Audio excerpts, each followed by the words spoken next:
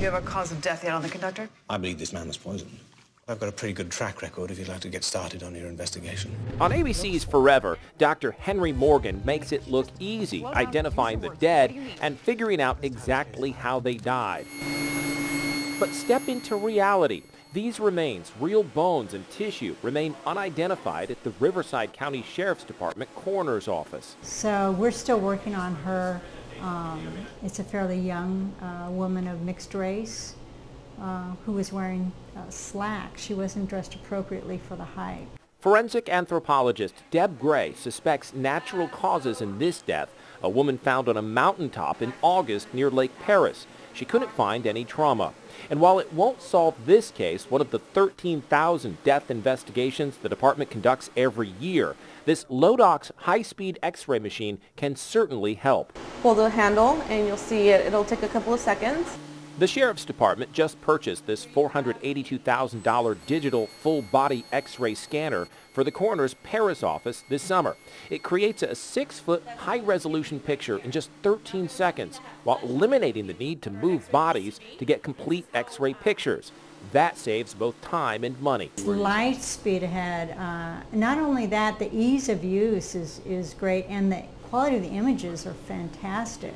It's one of the first things that happens when a body comes through the doors here at the coroner's office. First thing, they weigh them, photograph them, and fingerprint them. Now, just about every body comes right into this Lodox machine for a complete scan.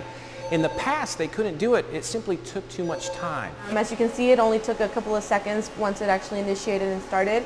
The Lodox scans can pinpoint the exact location of a bullet, helping determine the cause, manner, and mode of death, while often finding things no one knew they'd even find.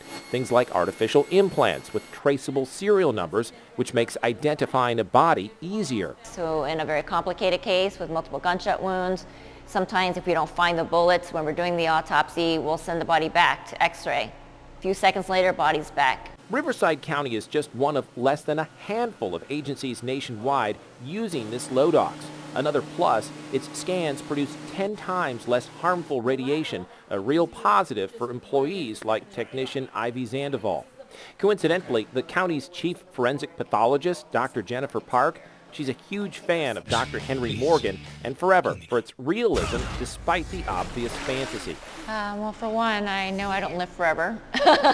Park says, unlike similar crime shows, Forever creates great drama that's embedded into the storyline, and she says it's believable. As for the new Lodox scanner, Park says it helps her every day.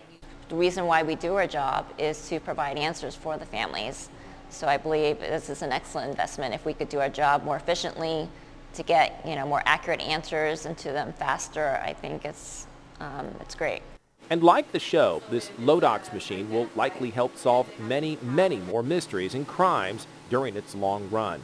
In Paris, Jeff Stahl, News Channel 3.